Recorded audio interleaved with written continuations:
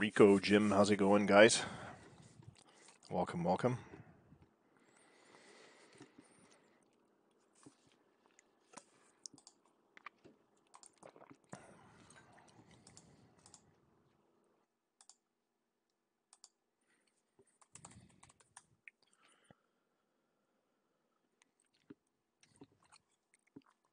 Thanks once again for joining us. Glad to be here. Jim, I see you've been busy doing updates to the wiki. Thank you, thank you.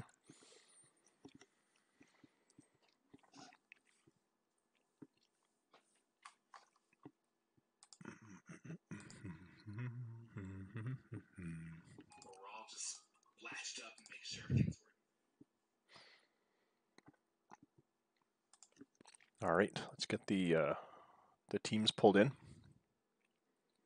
Fistful of Dollars. Is that a board game or something?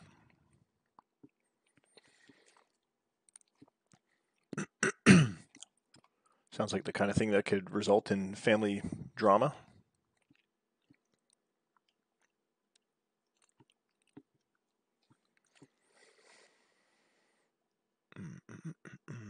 Yeah, the Hall of Fame players. Yeah, I'd like to come up with a standard template that's easy and not a whole lot of information to deal with, but yeah, because the biggest problem I think you'll find, Jim, especially since I noticed you added a whole bunch more stats to your all-time list, season records and all-time records. Oh yeah, Fistful. Now I know what you're talking about. Yeah. Yeah, you add all that stuff in, and then you got to keep it up to date every season, which means at least twice a year you'll be updating every single stat on every single page. But anyway, possibly. And now the wiki's over 500 pages, so that's a lot of those don't need regular updating, but a lot of them do. I've yet to find an easy way to do it. There doesn't seem to be a way to import text or HTML files easily into MediaWiki. And even if you could, to link everything between the pages would be another challenge. So anyway, I've looked at all those things. So otherwise, it would be nice to have like the HTML reports exportable in a custom way, so you can convert them into MediaWiki or some type of online content management.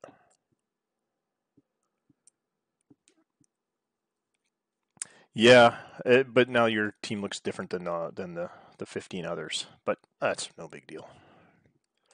Just that not all the stats. And that was the other thing. I didn't want to be repeating stats that are easily searchable too.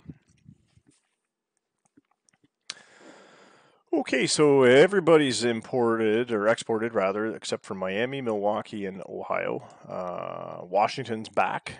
Rob has reappeared, so that's good. Let's check the DFA report. Ohio's got one person, and they've got 1 day left. So boom, they're down to AAA now. I don't know what their plan was, but that's going to hold our sim up if we don't deal with that now. I think most teams are on 4 days, 4-day series. Let's see, six games for day one. So there are a few games that are just 3-game sets.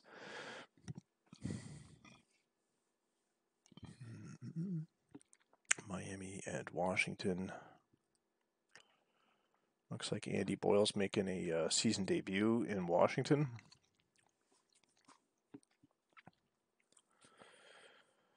Boston Brawlers. Oh, you know what? We'll do the Montreal Metros and Boston Brawlers. And the reason why is both pitchers starting tonight are 1-1, which is always nice to see a tiebreaker.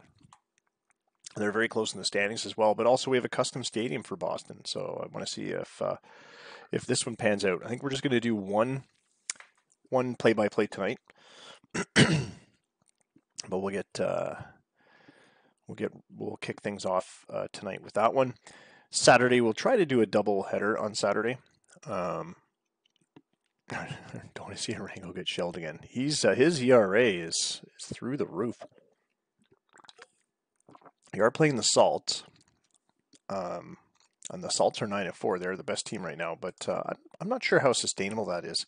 If you look at their stats here, I mean, their pitching seems to be pretty solid for right now, but they're not producing a lot of runs. They're 7th in runs scored, 7th in batting average, like 7th place in almost all the offensive stats, and then first, second, or third in all the pitching and defensive stats. So they seem to be doing okay pitching wise, but how sustainable is that, especially when they're not producing offense? 6 home runs in the lineup, 3 for Hallamore, 3 for John Legg, and that's just not. I don't think that's going to be enough to steam them through. So I don't expect Arango to get drilled tonight. You've got Almota in the lineup in the rotation for Game 3. Game 2 is Dan Pratt, who seems to be off to an okay start. So Arango might give up a few. I don't know that he's going to give up that many. And then you've got 3 actually really good pitchers after that. So I think you actually will come away with that series, to be honest with you. But, we'll see what happens. As a quick reminder, here are the standings. Peruse them while I snack some more chips.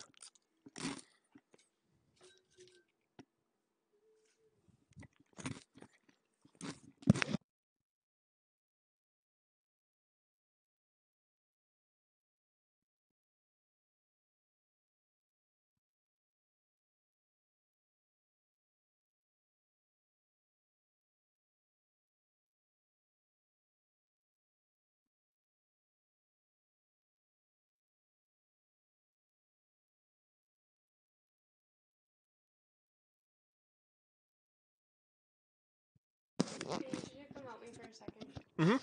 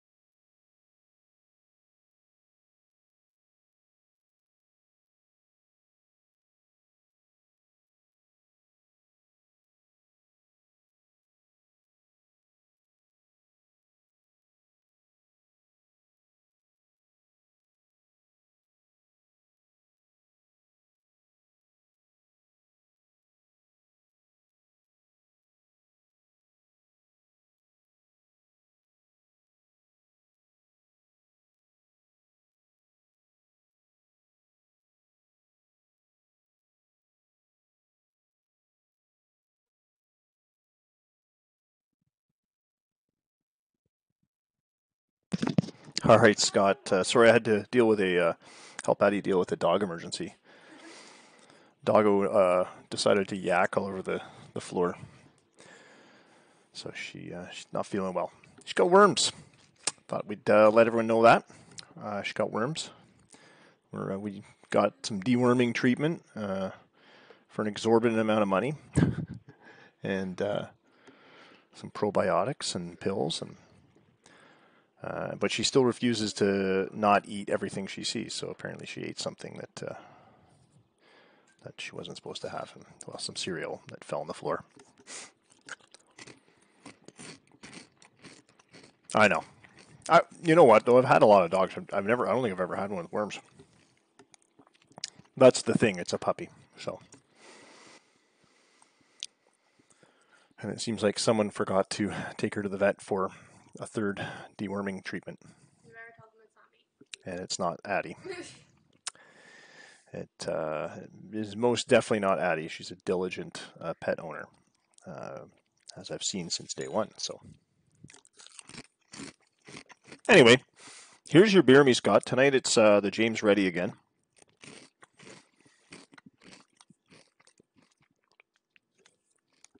There we go. Get in India. Tobacco and diatomaceous earth kills all worms. All right, Scott with another beer me and a nugget of knowledge. I read on some website that heck's it called? Apple cider vinegar can help too in the water. You live on a farm? I didn't know that. What kind of farm? What kind of farm? Addie's curious. She likes farms. We like farms. We've been to farms. Pigs, dogs, chicken. Oh, this is what it works for. Pigs, dogs, chickens, cats, and pigs. Wait, you said Pigs, you said pigs double already. pigs. Extra pig. Pig dogs. Pig dog.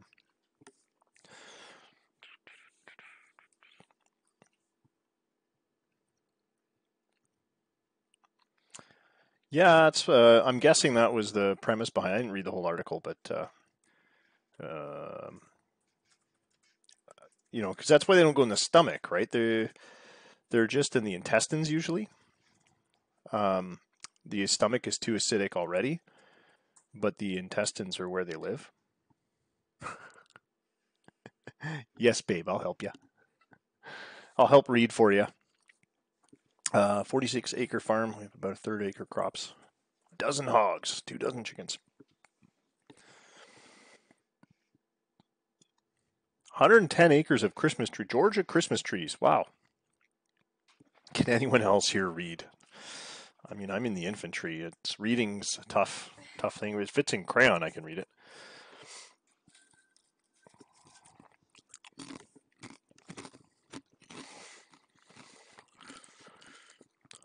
All right.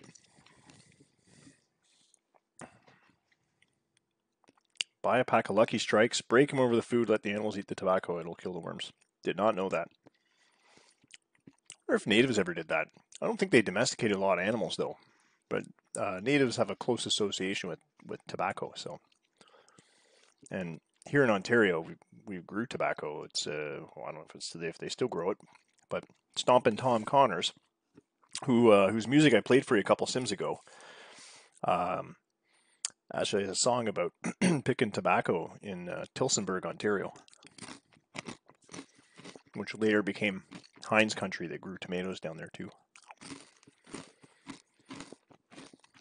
Anyway, that's all nice. I don't know if you guys noticed, I started exporting some of these news texts because they're just text files in the messages folder. Started exporting them and importing them into the blog and dressing them up again. I guess Jim's activity sort of got me restarted in that, and it doesn't take up too much time.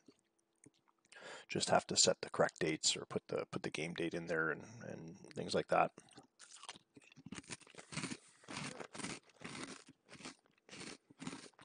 Oh wow, I've never even heard of it. Diatomaceous earth. Skeletons of tiny microbes.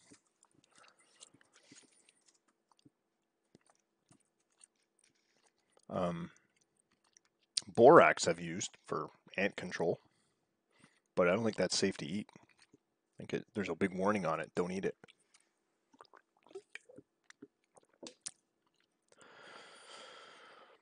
Huh.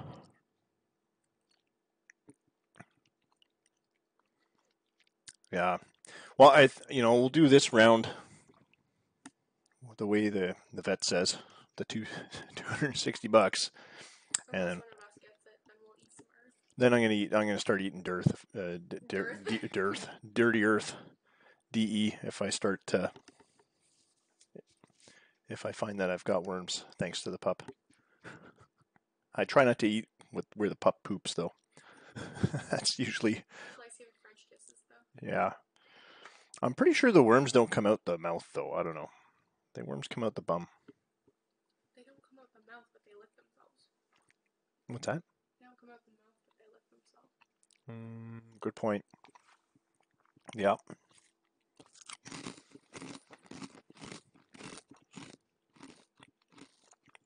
Healthy diet of tobacco. All right. Well, you learn something new every day. I'm 46 and now I've learned something new I didn't know.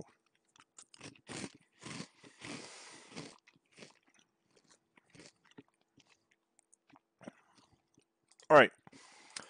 Where were we? Oh, I got to get. Okay, so I fixed some things. You guys should get the Slack updates now.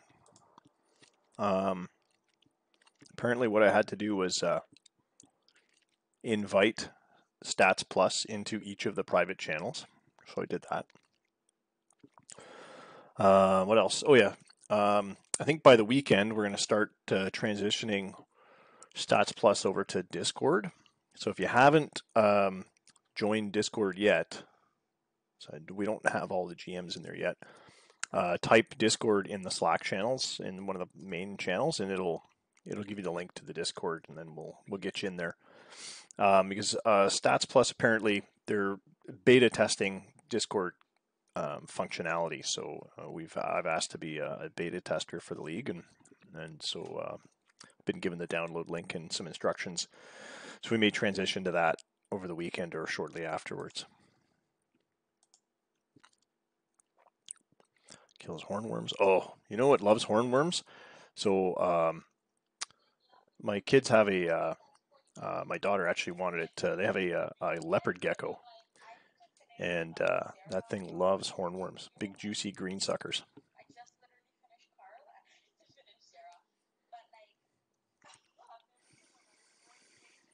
All right, so Nelson Silverio and Harland Adronic are going to face off in the Montreal Metro's Boston Brawlers game.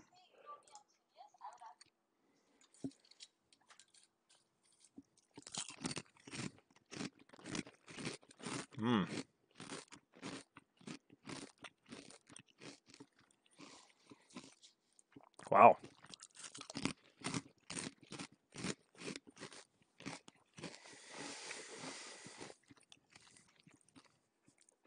Okay, so if things go well, we should have our 3D stadium back, Constitution Stadium.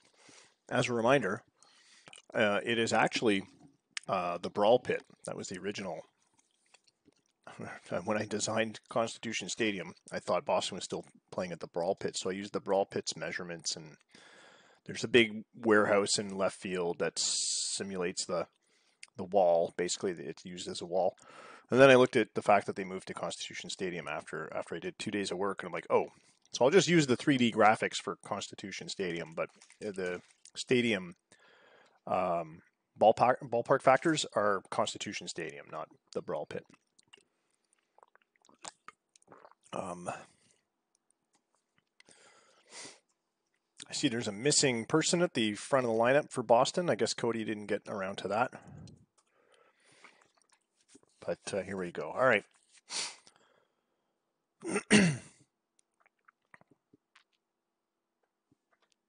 Well, I'll just start it and call the game.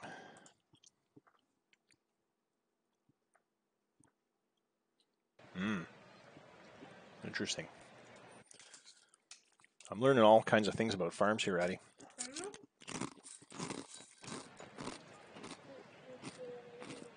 If I talk to Scott enough, and I know some other farm people, then I might run my own farm. You never know. Maybe we'll be farmers.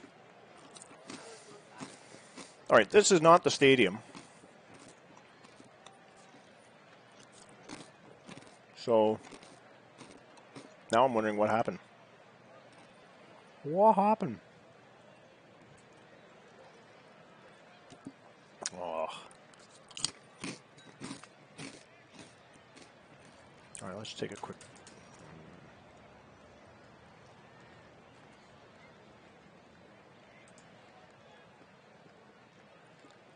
That's the classic view, eh? I've never seen this before. That's a lot of information.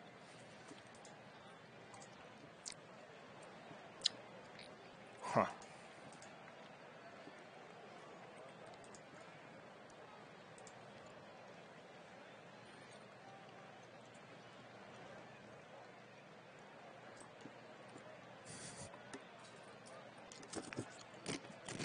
Okay, I want to fix this because this is junk. The players aren't going to move around. Nothing will be animated.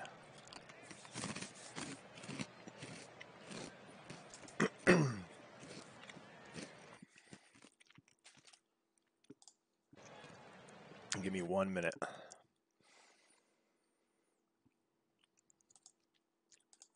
I do have to re-import. So stand by. Figure out what happened here.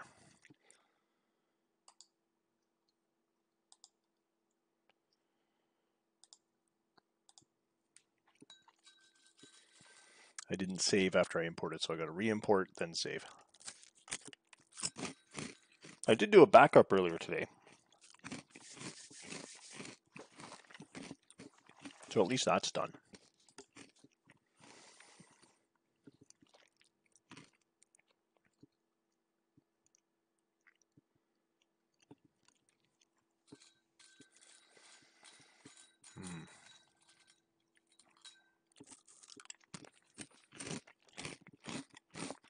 I'm eating a snack mix, and I'm leaving all the pretzels. That's a sin in some places. Addie likes pretzels, though. She'll eat them.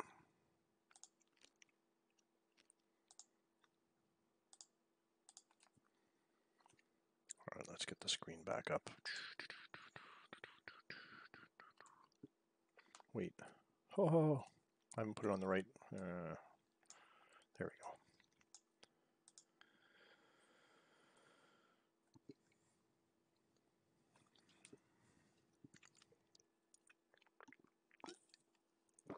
Now it doesn't want to come up. All kinds of technical issues tonight.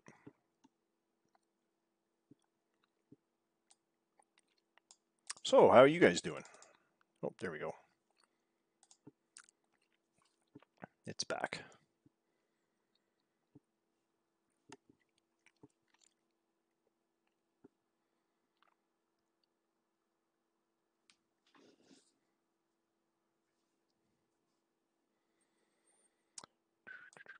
There we go. Oh, and Ohio exported. Look at that. So that little glitch there allowed Ohio to export. Dylan, did you drop in? Are you here, Dylan? Sneaky export. There you go. Well, that's good. Now we got 14 of the 16 teams. You're lucky you had to restart the game. All right, I'm just going to check one thing real quick here, see why Boston's ballpark is not showing up. 3D model.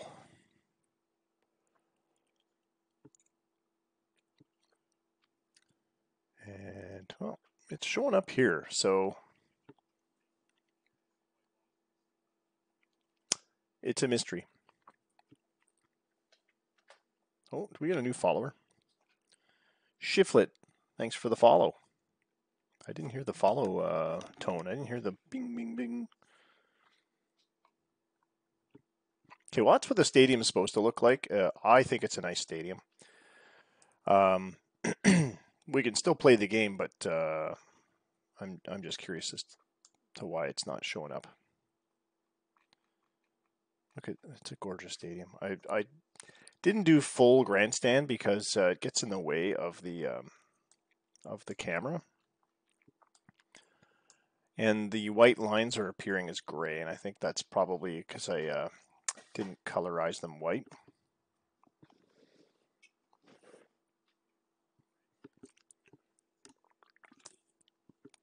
Yeah, this is supposed to be the Charles River off in right field, with a little bit of a hanging bleacher over there. And I can't remember what's that. Is that a light stand? Ladder? I can't remember what that is. And of course, the good old Stars and Stripes in the middle with a fenced-in area for, I think that's like supposed to be like just some cheap seats behind a fence. I can't remember now. There's the pitcher's eye with a little odd little grass spot there, a Geico sign because well, gotta have a Geico sign. It's Boston, and then this is the right field wall, which is a big heckin' warehouse, wharf-side warehouse on the Charles River. So actually, it's not that new, Ben. Just that we haven't seen it because when we upgraded it to OOTP 21, I didn't port over any of the stadiums. So that's a little media area, and of course I didn't put them in there, but the dugouts would be back here somewhere. So it is an interesting and quirky stadium. It was supposed to be the Brawl Pit when I designed it, and then I realized that I already moved Boston to Constitution Park, and it was going to have a different theme. In fact, I was going to put the USS Constitution in the background, but anyway, apparently, and then I did 2 days of work on this and didn't feel like changing anything. So anyway, but it didn't work.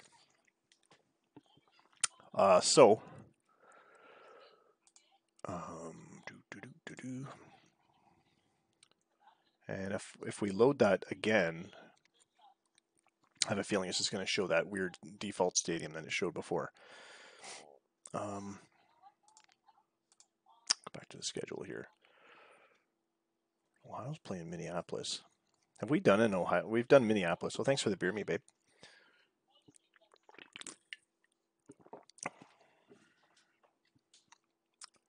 I'm playing the Dragons. Chicago's playing Milwaukee. Houston, Calgary. We've done a Calgary game. Hold on, let me just see what the schedule's been looking like. This is why I started logging all this stuff in the wiki, because I don't even remember who featured in which broadcasts. Okay, so last broadcast was Arizona at Nevada. So it was a Metro League matchup, so we should do a Lake League matchup. And there's 3 on the schedule. So yeah, Montreal, Boston, Toronto, New York, and Chicago, Milwaukee. We just did New York on Valentine's Day, and we did Toronto before that. Montreal, Boston. We did Montreal at the beginning of the season. We haven't done a Boston game yet. All right, so I wonder why the stadium's not loading. If we can get the darn stadium to load, then we'll do it. This is the stadium that was loading. So if you're doing the 3D model,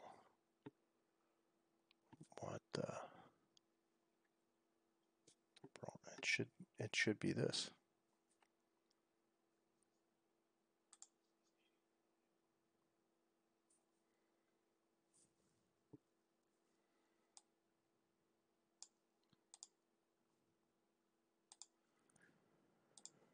Okay.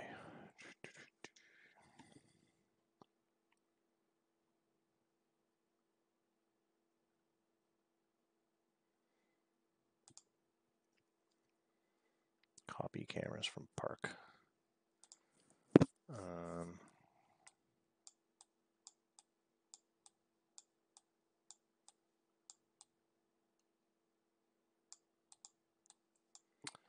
Actually, let's see if we can get a home plate view this way.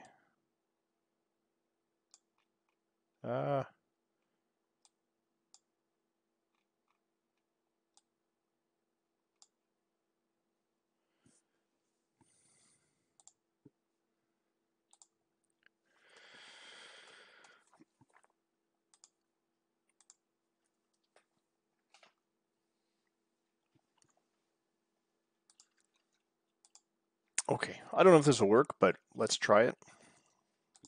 Sorry for the delay, everyone.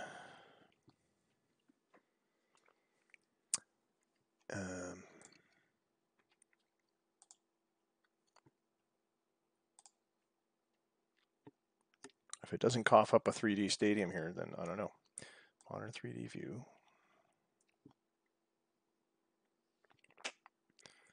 All right, well, let's see if it does it. Cross your fingers.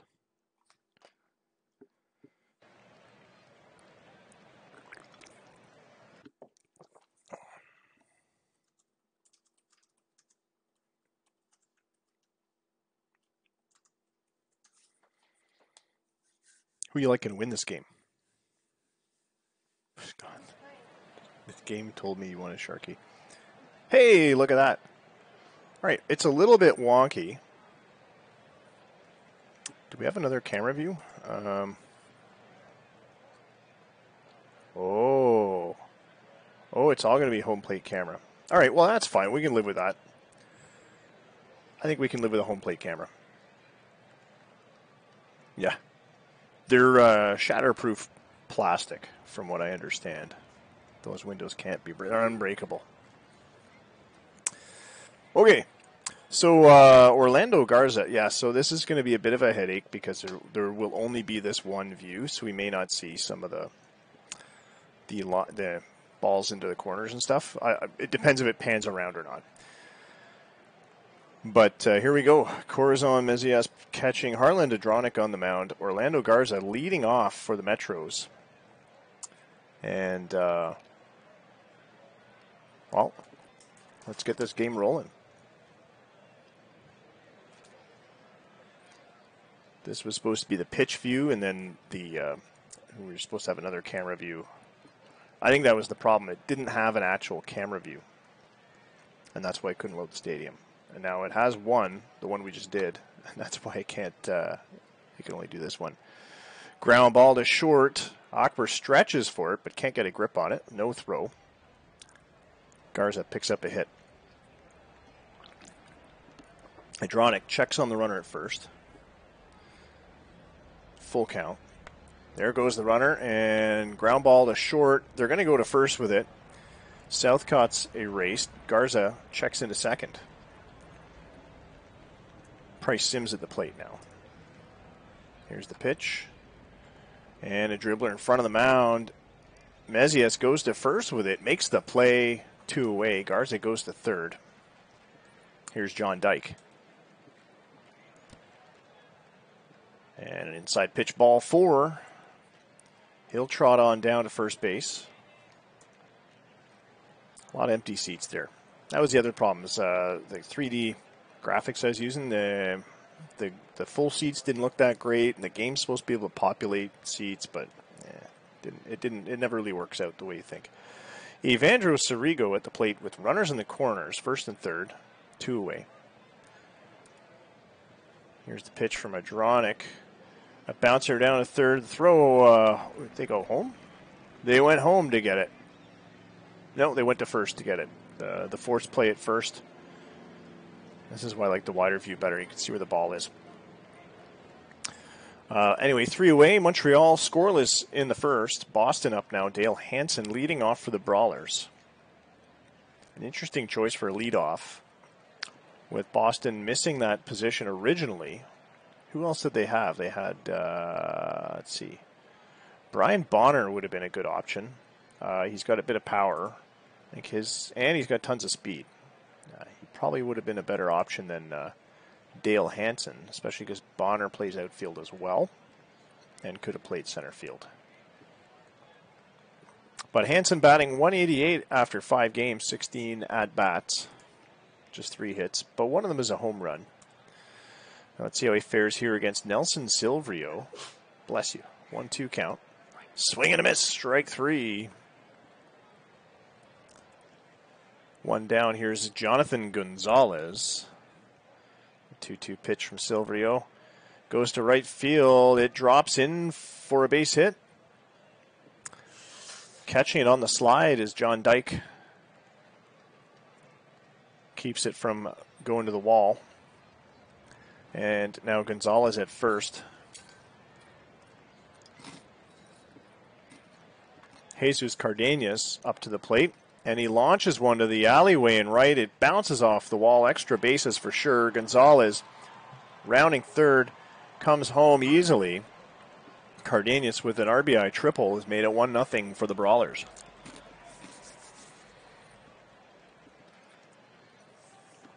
One out.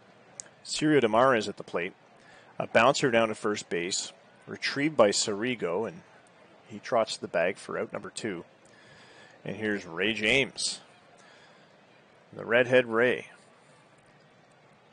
Red beard and everything.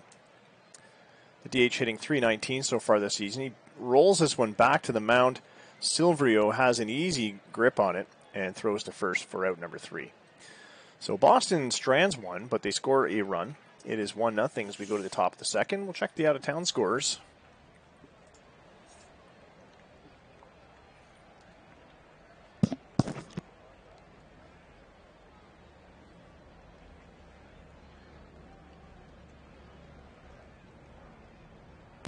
I'll be right back. Check out these scores.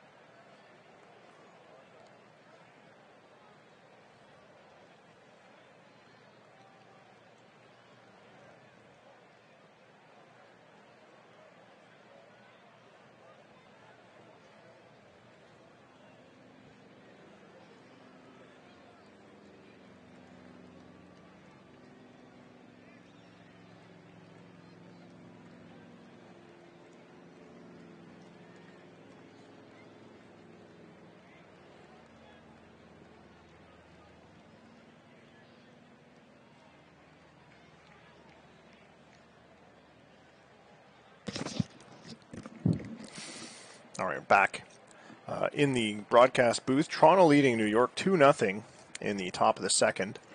Miami and Washington all tied up at 2 apiece. It's one hit per team, so I wonder how that's worked out. 2-run home runs. The walk maybe. Anyway, the other games scheduled to start later. Chicago is in Milwaukee, California and Arizona. Seattle is in Nevada. Back to the game action here in Constitution Stadium, where only one camera crew showed up to broadcast today's game. So this is the only camera view we have today.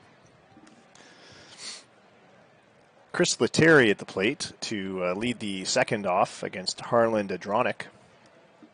Adronic 1-1 this season. He's done 11 innings, including the first inning of this game. Allowed just one hit today, 13 on the season. As Lettieri grounds to second for out number 1. Dickie Doyle at the plate. I believe this is a former Ohio player, is he not? Oh no, he's formerly in my organization. That's right, we got rid of him. Why did we get rid of him? Oh, because he hit 187 at AAA. He's doing only marginally better, 237 so far after 12 games with Montreal. Adronic with the pitch and hits him. So he'll trot down to first base with a free bag. Doyle at first with some speed. Tom Carroll at the plate, one away.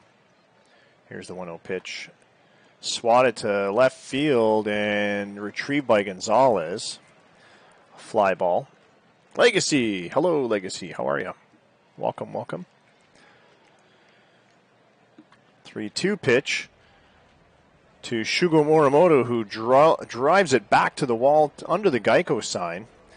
And Doyle rounds second, rounds third, comes home to score. It's an RBI double for Morimoto to even the game up at 1 apiece.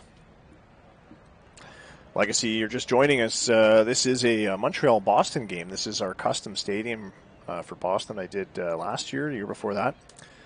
But I didn't fix the camera views, so there's only one camera, and this is it. You got to have the stars and stripes in a stadium called Constitution Stadium. But the funny part is I actually originally designed this after the measurements for the Brawl Pit. And it has the big warehouse in left field like the Brawl Pit was intended to have. A high wall in left field. Anyway. 0-1 count to Orlando. Garza has returned to the top of the order. Ground ball to third. Demarais tosses it to first for the out. But the game is tied up at 1 apiece as we go to the bottom of the second. Sammy Adams, of course, it's Boston, so you got to have a Sammy Adams ad up there too. Todd Akbar steps up to the plate for Boston. The shortstop hitting .310 this season. Drafted first round of 2021. No fans. It's COVID. Yeah, I couldn't really. I mean, I could have used a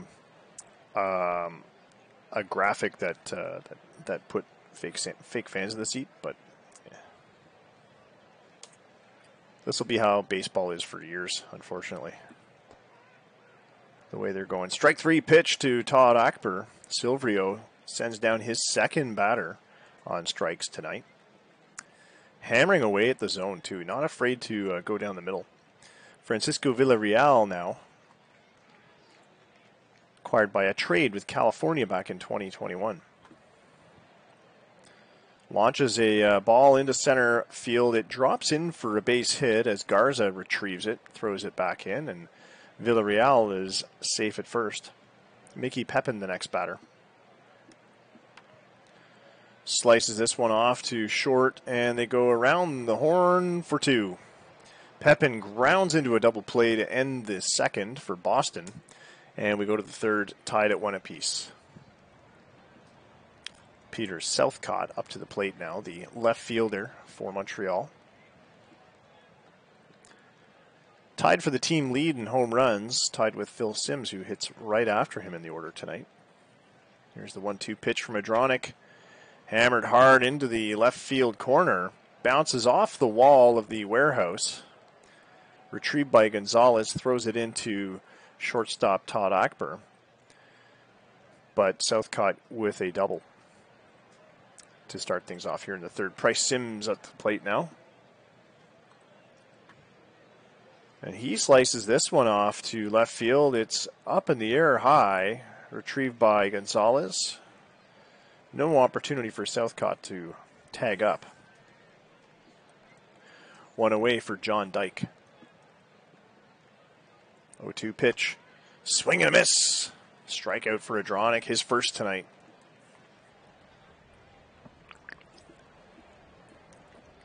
That'll bring up Evandro Sirigo, who hits a hard one to left. It's back to the track. It's way up there, but caught right on the track by Gonzalez. That looked like it had a fair chance of bouncing off the wall, too. But it did not, and that is out number 3. We go to the bottom of the third. Boston up again. They're going to try and break this deadlock. Corazon Mezias up first, and then he'll be followed by Hansen and Gonzalez at the top of the order. 2-2 pitch from Silverio. Swing and a miss. Slider gets him on the inside portion of the plate, even off the plate slightly. Silverio pretty good at painting the black. Dale Hansen up now. 1-0 count. Hammers this one to left. Southcott has to step back to the track, but he's there to get it. And that'll bring up Jonathan Gonzalez. 3-2 count. Swing and a miss. And that is the inning. Top of the fourth, still tied up at 1 apiece. We'll check the out-of-town scores once again. And Toronto leading New York 3-0 now. They're going into the fourth. Game just underway in Milwaukee where they're hosting Chicago. Just one out with a runner at first for the Pitbulls. Washington leading Miami 3-2 in the bottom of the third. And the last two games getting underway slightly later. Makanakwamano, so far, one of the top performers today, 2 for 2 at the plate with a double and an RBI. The Candyman. Legacy with the beer me. Thank you.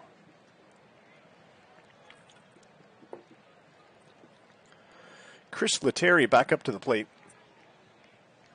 The catcher 0 for 1 today. Playing not his first game, maybe his third game. Looks like Metro's going with their backup catcher tonight. Only 8 at-bats. 1-1 count from Adronic. Popped up way high in the air to shallow center. Charging in as Hansen makes the grab.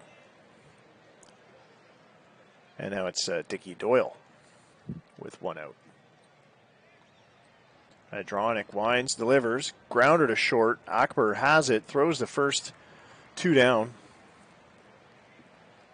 Here's Tom Carroll.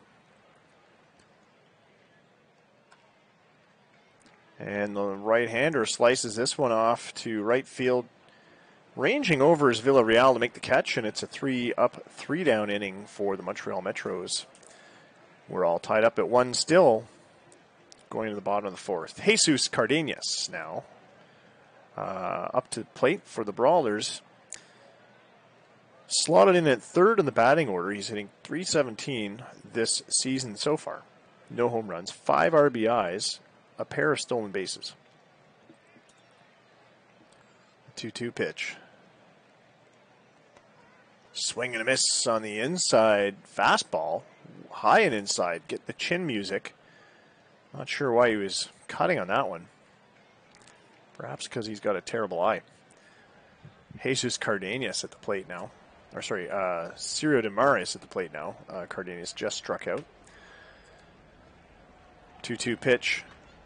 Hammered right past a diving first baseman, Evandro Sorigo, into right field for a base hit.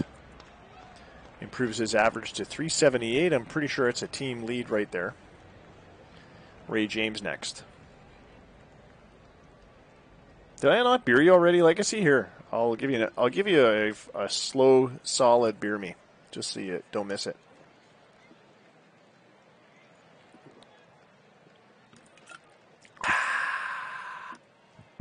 All right, Ray James at the plate. Sends this one on the ground to short, and it's a double play. That's the second time the Brawlers have grounded into a double play tonight. Team's very close in scoring and in hits. Boston 4-3 over Montreal in hits, but the game is tied at 1 run each. Shugo Morimoto at the plate had one of those hits for Montreal, along with the RBI that scored their only run.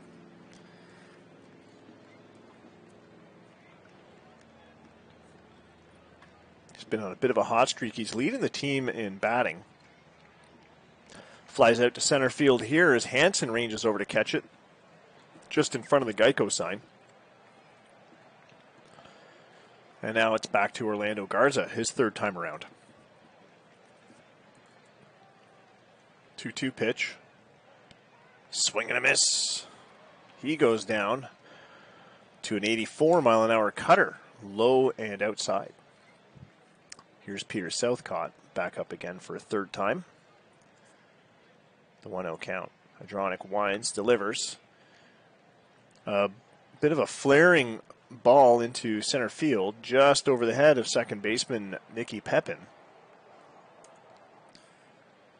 Into shallow center. Hansen retrieves it easily. So Southcott at first with 2 out. Here's Price Sims. Sims is hitting sub 200 so far, but he does have the trio of home runs for the Metros and leads the lineup in RBIs. I suspect he's the team leader in RBIs with 10. Just a 1-2 pitch, ground ball to third. They get the force at second. That's all they need to end the inning. Montreal, bless you, goes down and leaves a runner on base.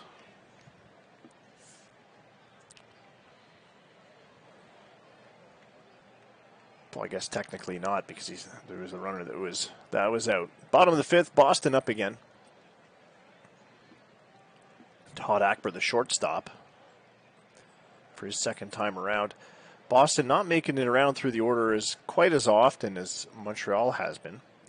But Ackber, with a single to right field, has parked himself at first base.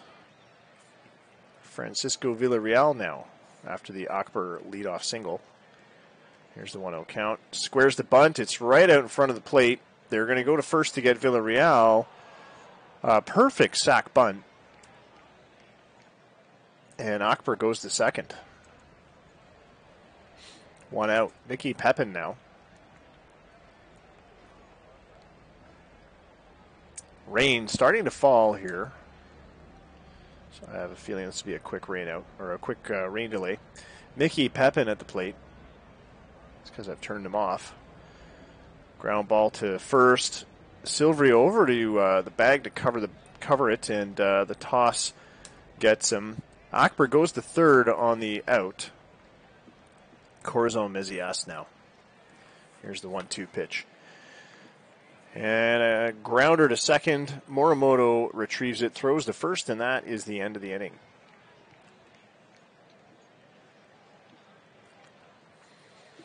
Top of the sixth, still knotted at 1 apiece. A great pitching matchup here. Both pitchers pitching their hearts out. And the scores from around the league. Toronto leading New York 5-2 going into the fifth inning. Still scoreless in Milwaukee, where they're hosting Chicago. They're going into the third. So no early game burst of runs for Chicago yet. The Freedom and the Storm are tied at 4 apiece. 4 hits as well. And the other 2 games getting underway after 9 p.m.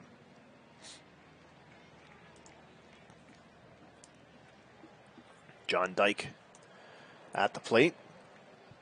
Hadronic pitches to him on a 2-2 cutter. Grounded to third, throw to first, and that's 1 away.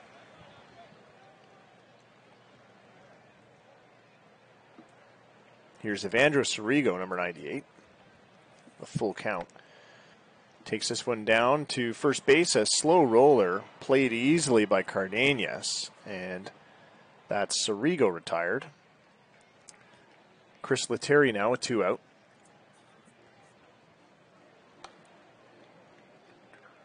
Launches a high fly ball to shallow left. Gonzalez retrieves that one easily, and that is the end of the inning. Bottom of the sixth, game still tied 1-1. Dale Hansen now as we return to the top of the Brawlers order. The left-handed batting center fielder 0 for 2 tonight. Here's the 1-0 count. Sends this one on the ground past Doyle at short and rolls into center field. Garza has it fairly quickly. Hansen's going to get the base, but just one. Here's Jonathan Gonzalez now. And the rain has delayed the game. Let's see, just a 27-minute rain delay. It's the quickest 27 minutes I've ever had on a broadcast. We'll resume the game here. 1-0 count to Gonzalez. Hansen at first, no outs. High fly ball to right field. Chasing it down is John Dyke, who makes the catch towards the alley. Hansen has to stay put. Jesus Cardenas now.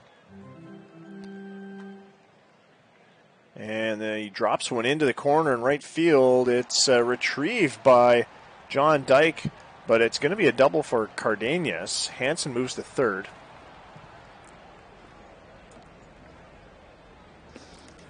And now with 1 out, Boston has an opportunity with 2 runners in scoring position. Ciro Damares, their home run hitter at the plate and team batting leader. Grounds to second. The throw to first easily handled. Hansen stays put at third. Now there's 2 outs. Ray James at the plate. An average player, if ever there was one, So far this season at home, he's only hitting .042. Do we have a bingo? But he's been doing really well on the road. So I'm going to guess 14 hits on the road, 1 at home. 2-0 count. Silverio winds, delivers. Hard grounder to short, but it's right to Doyle, who throws the first, and that ends the inning. 2 runners stranded for Boston as they come close, but can't break this deadlock. We go to the 7th, still tied up at 1 apiece.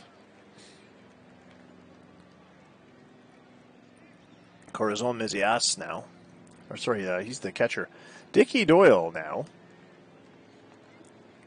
0-2 count from Adronic. Ground ball to second. Pepin has it and throws to first. Gets him. Pepin with some pretty nifty glove work there at second base. And now it's Tom Carroll at the plate. 1-0 count. Drops one into the glove of Todd Ackber at short. Didn't have to go far. 2 down. Shugo Muramoto now, who's 1 for 2 tonight with a ribby. The only RBI for Montreal. And he draws a walk here on the 3-2 cutter.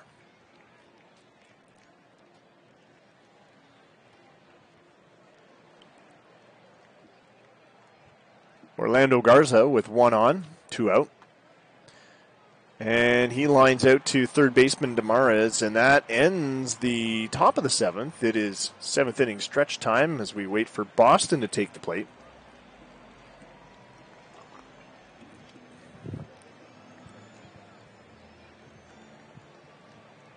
I don't know.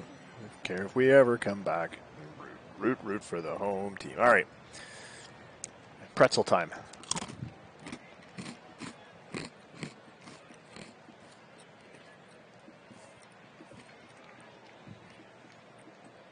Here's Todd Ackber, Boston's shortstop. A 1-1 count from Silverio. Both starting pitchers still in the game here in the 7th. Ground ball to Sirigo. Takes it to the bag for out number 1. Villarreal had a hit earlier today. 1 of the 7 for Boston.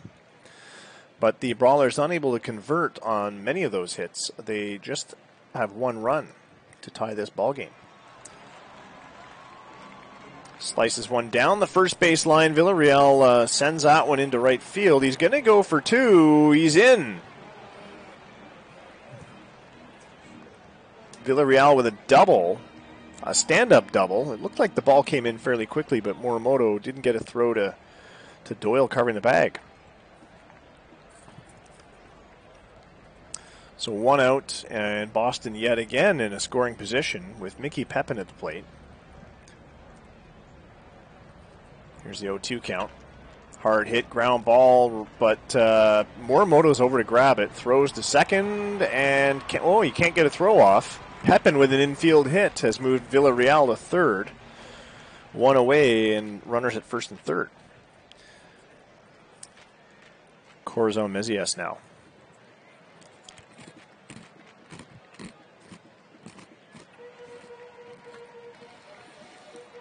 Bounces one just past Morimoto's outstretched arm, and that's going to have the go-ahead run coming in as Villarreal scores. Garza fires the ball to third to get Mickey Pepin. And, somebody's come out of the ball game there.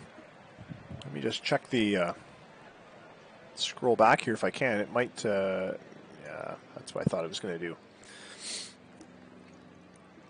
Mickey Pepin, injured, sliding into third. No, he's still in. Jeremy Lovett, the third baseman, was injured. He's going to come in to play third base. There's 2 out on the board. Mezias at second, Dale Hansen at the plate. It was Pepin was it Pepin or Villarreal? One of them scored. Oh, boy. And it is 2-1 Boston here in the 7th.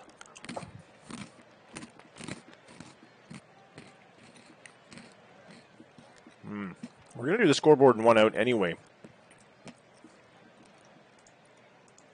But I'll check it for you right now. Still no scoring in Milwaukee, where Chicago's in town. California now leading Arizona 1-0. It's the top of the third. 6-6 in New York, where Toronto's in town. Toronto did have the lead, but New York's crawling back. Or were we trailing? Looks like Toronto was the last team to score. And Washington now ahead of Miami, 5-4. They're in the top of the seventh. Dale Hansen. Here's the pitch from Silverio. A slow roller in front of the plate. Lettieri throws to first, gets the out, and that ends the inning. But Boston up 2-1 now after the seventh inning is complete. And we go to the top of the eighth. I wasn't going to eat these pretzels, but now I'm eating these pretzels. Would you like a pretzel? You sure?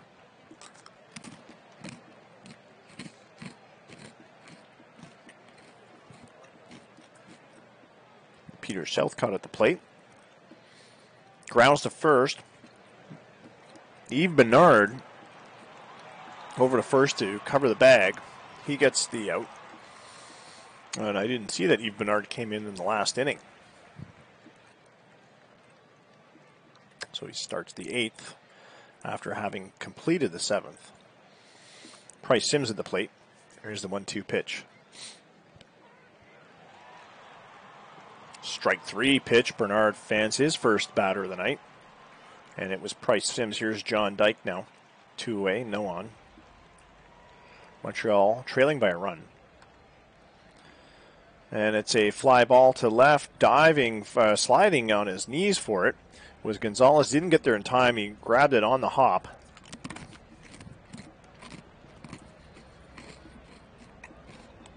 Bounced off the grass into his glove. And Dyke is safe at first. Here's Evandro Sorigo. Swing and a miss. Strike three. And it is still 2-1 for the Brawlers. After 7.5 innings, we go to the bottom of the eighth. Boston up again with that one-run lead. I'll check the scores one more time. Still 6-6 in New York, where Toronto's in town. Batting is Palangan. Dawson on the mound, just one away.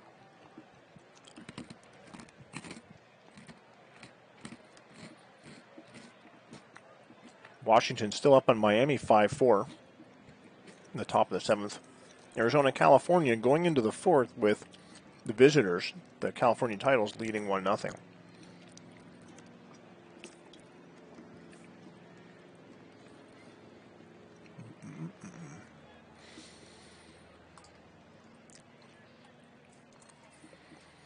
Jonathan Gonzalez batting against Silverio. Hard hit grounder just out of reach past Shugo Morimoto. And hopping into center field. Garza throws it back in. So Gonzalez at first with a leadoff single. Here's Jesus Cardenas, who's 2 for 3 tonight for Boston. He puts this one on the ground to Morimoto, and the throw over to Doyle, covering second, gets Gonzalez. Cardenas safe at first on a fielder's choice. Ciro Demarez now with one away. There's a full count down the first baseline, but right into the glove of Sorigo, who throws it to Silverio, covering the bag. He was off balance and couldn't run to the bag himself, I'm guessing. Demarez with an infield hit, though. He beat the throw. 1 out, 2 on for Ray James, who's 0 for 3 tonight. But hitting over 500 against lefties. And there's a steal attempt from Cardenas. He's out at third.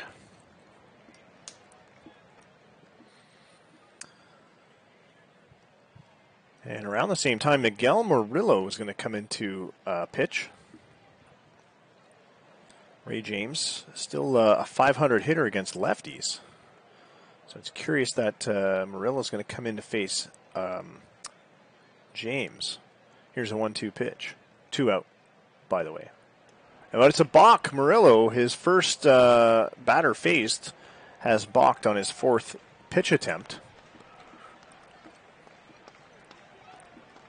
And Demarez moves to second. Full count now to James. Swing and a miss, strike 3, and that's going to end the inning. Boston strands one, but they still lead 2-1 as we go to the 9th. Montreal has one last frame to try to even up or take a lead. Jason Kronk on the mound for Boston is going to try to stop them. Jose Ramirez pinch hitting for the Montreal Metros. He's only hitting .250 this season. But Ramirez with a remarkable history of clutch plays and even some 300 seasons for Montreal. Probably a key guy to have in the game right now. Here's the 1-0 count. Swung on, high fly ball, deep drive to right, it's gone. Solo home run for Montreal. A huge hit that just tied the ball game.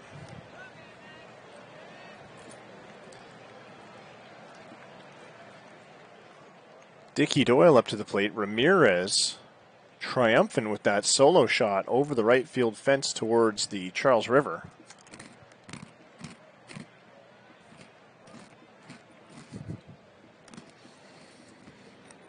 There's a 1-1 pitch from Kronk, who just gave up the tying run. Ground ball to short. Akber throws to first, and they get him. One away. Jeremy Lovett at the plate. Full count. He slams this one up the middle, and it bounces into center field where Hansen has it. Throw back in, but the hitter, Lovett, safe at first. Shugo Morimoto now. Kronk, that sidearm. Sends a pitch in, but Morimoto slices it through the left side. It splits the D and into left field. Gonzalez tosses it to third to head off Lovett. Runners at first and second with one away. Here's Orlando Garza, who has a hit tonight.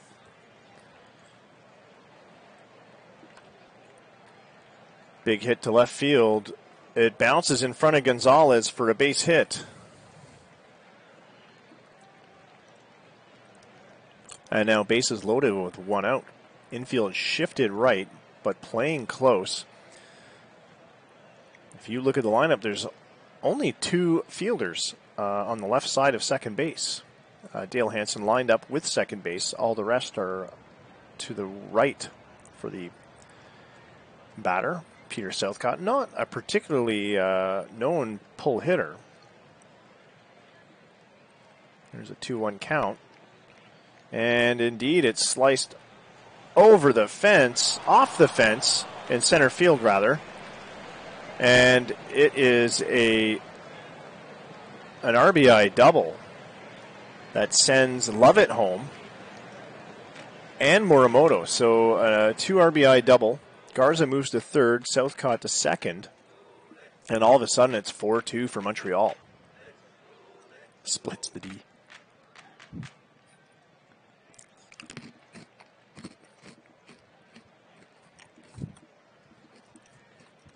I have to get another beer in order to answer your beer me, which you spent your hard-earned sunflower seeds on.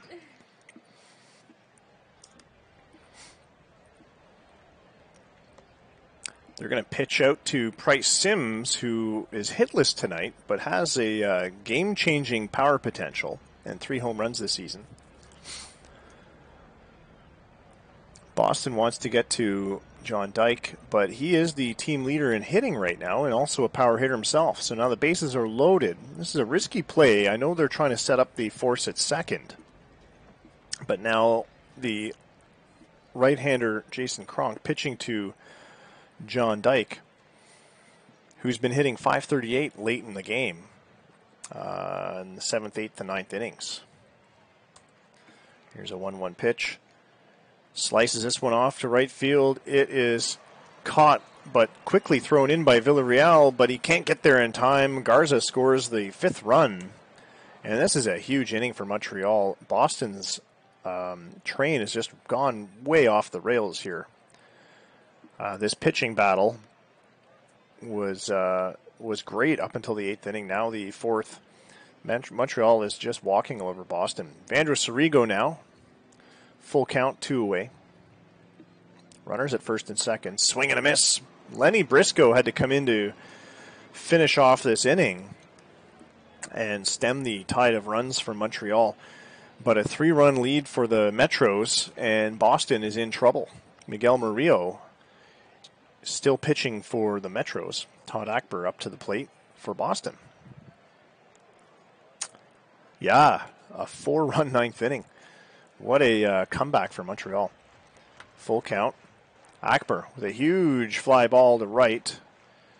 Ranging over to grab that one is Dyke, just shallow of the track. 1 out. And here's Francisco Villarreal. Here's the 0-2 count. Swing and a miss on an inside sinker. Second strikeout of the game for Murillo, who's now doubled his season strikeouts to 4. Mickey Pepin now at 2 away. 3-2 count. Here's the pitch. And it's a walk. We're going to see this inning extended at least one more batter, and it's going to be Corazon Mezias up to the plate, who's hitting 172. But he has a base hit tonight. Here's a 1-1 count. Makes contact, but it's on the ground towards first. Sorigo charges in, grabs it, takes it to the bag, and that is the game. 5-2 is the final as Montreal disposes of Boston in the series opener. The first time these two teams are facing each other this season. So what a turn of events here in the 9th inning. It was Boston's game after the 7th when they took the lead 2-1. But the Metros weren't going to stay down long. They burst out with 4 runs in the top of the 9th and took the game. The win goes to Murillo, and the loss and the blown save goes to Jason Kronk, who, as a closer, 23-year-old closer for the Brawlers, still needs to hone his pitches and his experience somewhat to claim the closer title. That was a brutal close attempt by Kronk, who in just a short period of time gave up 5 hits, 4 earned runs, including a home run, along with a walk, and could not strike out a single batter. So essentially throwing away an excellent game by Adronic, who pitched 6 2/3 innings, only allowed 4 hits, 1 earned run, 2 walks, 2 strikeouts. Harland Adronic was named player of the game for his effort. He had a fine effort. Silverio, on the other hand, for Montreal, pitched longer but allowed more hits. So not quite and 2 runs. Not quite as solid an effort. Adronic definitely had a wasted effort in tonight's game. Tom Carroll was injured at a collision at the base. The third baseman is out with a sprained elbow for 6 weeks, according to team doctors. We'll check the other finals around the league for day 1 of our 4-day sim. And I want to check live the Slack channels to make sure the messages are coming in. And it looks like they are. So you should be getting the game messages now once again in your team channels. I got mine anyway.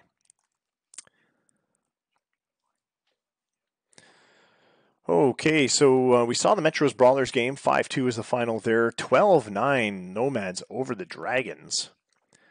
And again, a 6-run 9th inning. A huge burst of runs in the 9th inning. Toronto had been trailing 9-6, and Toronto doubled their score to 12, took the lead and won the game. Chicago Pitbulls with a 5-1 win over the Hops. All of the scoring late in the game there as well. All 5 runs scored for the Pitbulls from the 7th and beyond. And the Hops only answering with 1 run in the 9th. In the Metro League, California Titles 5-1 winners of the Cowboys. The Storm down the Freedom 9-5. And the Speeders take down the high-flying Seattle Salts 6-4. Arango with his first win of the season. Backed by 2 home runs by Tak Kyung Yang and one from Cletus Avery, his sixth of the season. A lot of home runs coming out of that Nevada lineup.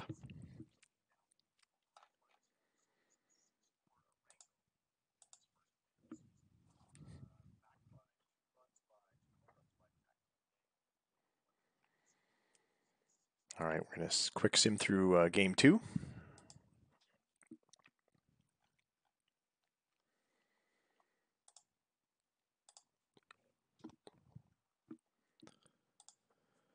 So we're going to look at Tuesday, April 16th games.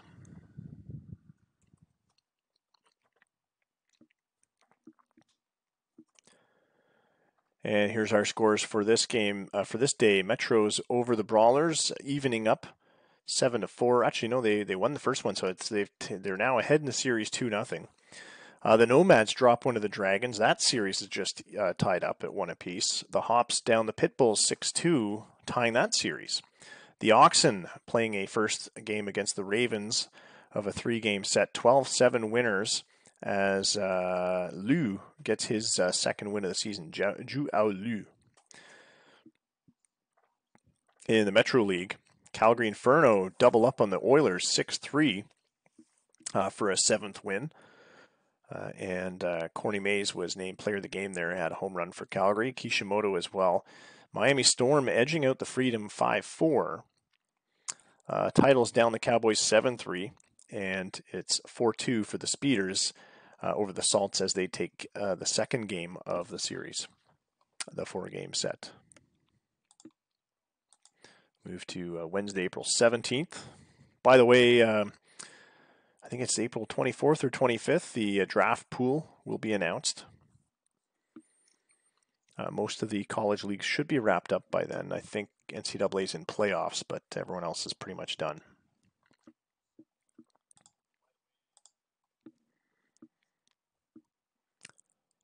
I just added a few more players to my scouts task list today. Hopefully get those scouting reports back soon.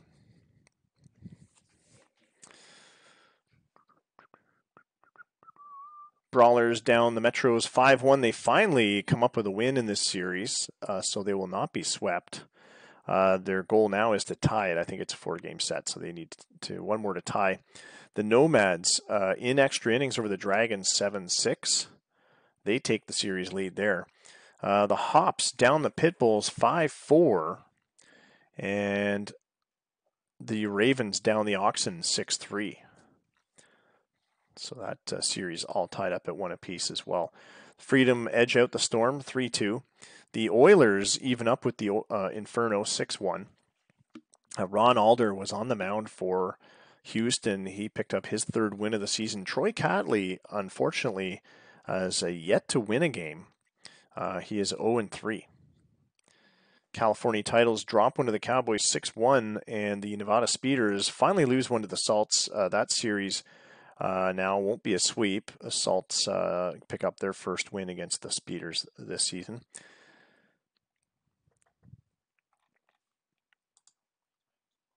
And we'll play the Thursday game and finish on Friday. Just 6 games in action today.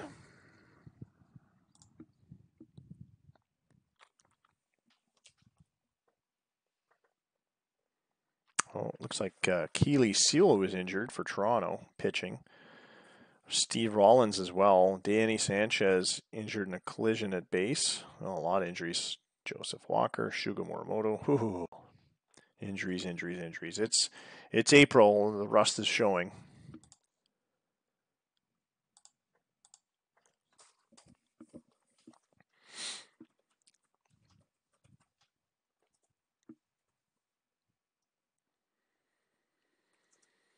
Metros dispatch the Brawlers 7-1. That gives them a series win of 3-1. The Nomads edge the Dragons 11-10. I think that's a series win for me as well. The Pitbulls blank the Hops 3-0. I believe that's a series tie. We'll double check that. Cowboys take down the Titles 9-6, and Miami Storm take it to extra innings with a 5-2 win over the Washington Freedom. The last game there, Salts 6-1 over the Speeders, who fall to 8-8. But I think that's another series split.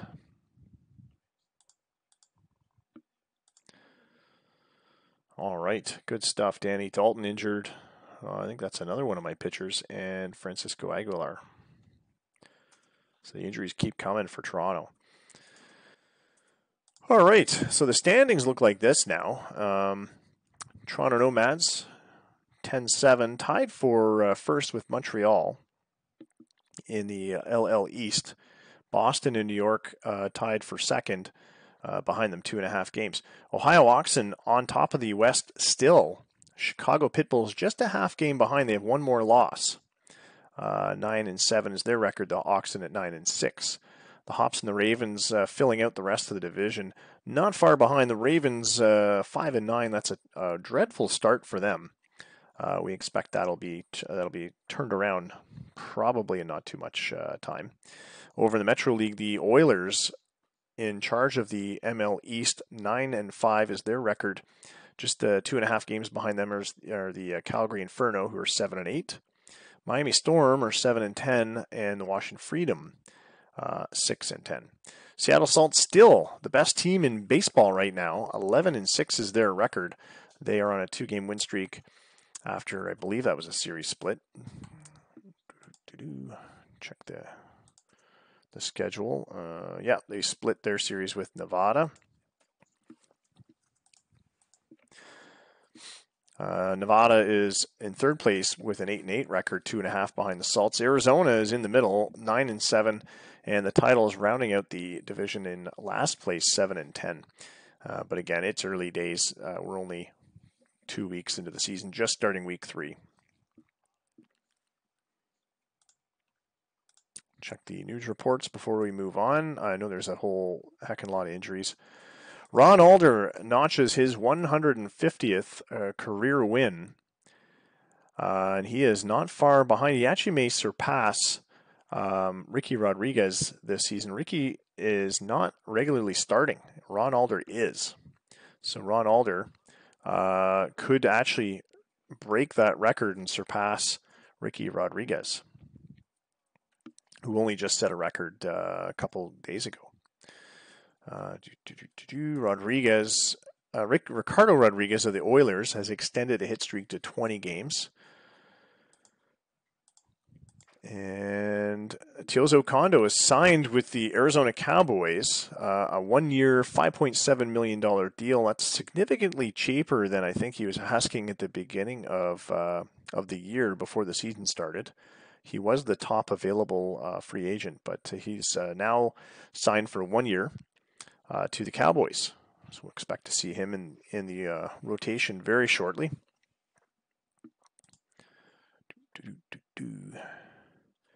And a puff piece about Earl McPherson for the Metros.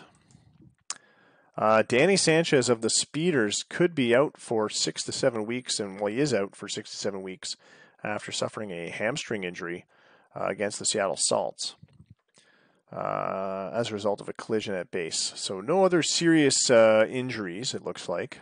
Nothing that's made the news.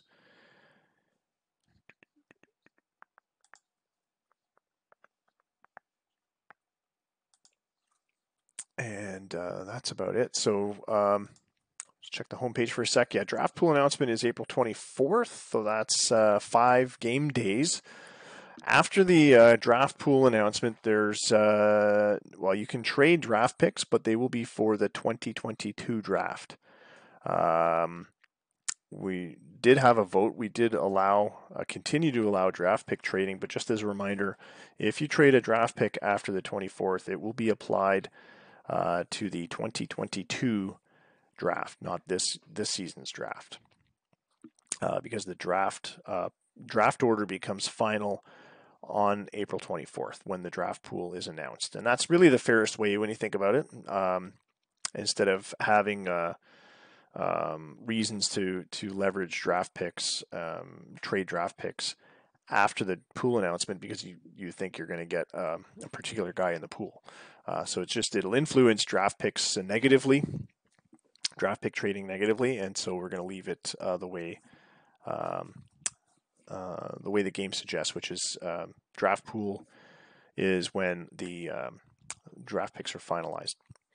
All right. Thanks to everyone for joining us tonight on a Thursday night. I know we weren't going to sim, but we did. So that's good. It's always nice to get another stream in there. Well, we were going to sim, just a matter of streaming. So we did get the stream in. We'll be back once again Saturday night. So don't forget to set your alarm and come join us. 10 p.m. Eastern Time. What's that? 9 p.m. Central, 7 Pacific. Something like that. 6:30. No. 10:30 Newfie time. Is that it? 11:30 Newfie time. 10 p.m. Atlantic time. 10:30 Newfie time. They're always half an hour ahead of Atlantic. All right. We'll see you guys then, and I'll get the league file up shortly. So you should see a notification in Slack about that. Thanks again, and see you Saturday. Oh, wait. How many people we have here? 7. Should we look at maybe doing a raid? Who's doing what right now?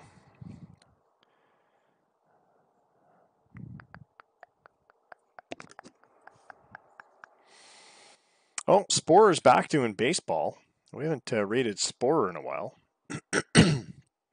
Well, thanks, Legacy. Yeah, Paul Sporer, who is he's a baseball writer and stat head, is back doing MLB The Show 20. So I wonder if he's going to do. You can ask him if he's going to do MLB The Show 21. But go give him a watch for a little while. Say hi from us, and we'll see you guys Saturday night. You do need to follow to chat with him, so you gotta or subscribe. All right, see you then, guys.